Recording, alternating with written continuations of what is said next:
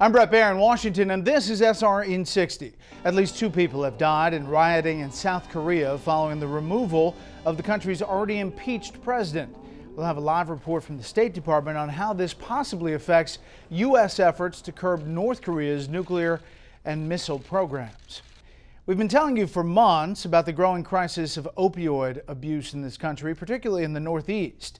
Tonight at 6, we'll look at how some families are coping with the tragic loss of loved ones. Rick Leventhal has that story. The scandal over pictures of naked Marines is growing larger tonight, and there are indications it may not be limited to just the Marine Corps. Jennifer Griffin has the latest from the Pentagon. We'll have all the breaking news tonight. It changes everything. Join me for a special report tonight at 6 Eastern.